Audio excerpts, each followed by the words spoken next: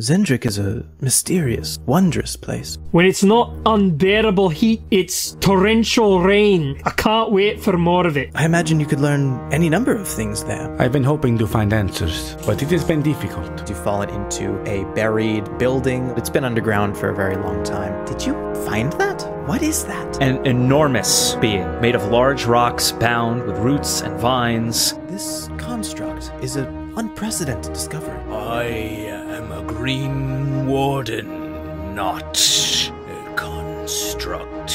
I am on a mission from the stars. You are a strange pair. Let me start from the beginning. My name is Alfonso Carlucci Roccatella. I come from Terra Valistas. In the war, I lost my arm and my brother. They are now one in the same, and I miss my brother very much. My inner flame, the gift that Anatar gives all living souls.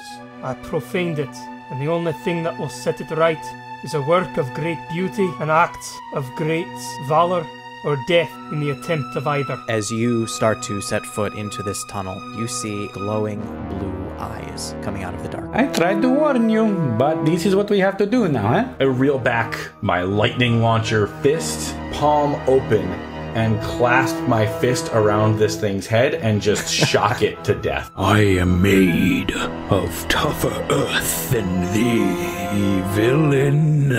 You see all of the runes on my body glowing as I swing down with a burst of radiant energy. While my inner flame burns, this soul shall not serve House Kundarak. You see this red-orange aura form around Istvan, and I'm gonna throw hammers at it because that's what I do. The windmill's on fire and it's lashing out at you. I will not yield to you. These wicked souls are still Onatar's children. I will bring you back to the places you know. I will bring you back to Terra Valistas. Just remember who you work for. Why not just own the means of production? That is the goal, after all.